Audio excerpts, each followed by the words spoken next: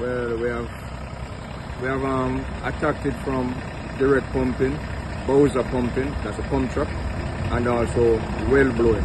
So it's what I call a three-pronged approach.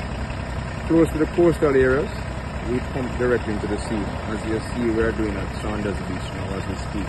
We have 2 pumps there now working. One of them we put down for servicing.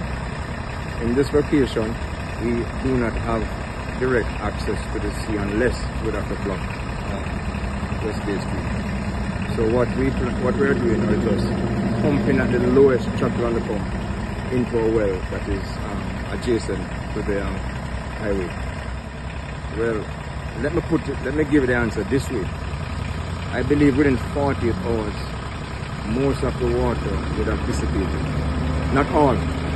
So I don't want to give any false hope that after 48 hours we will dry back to normal.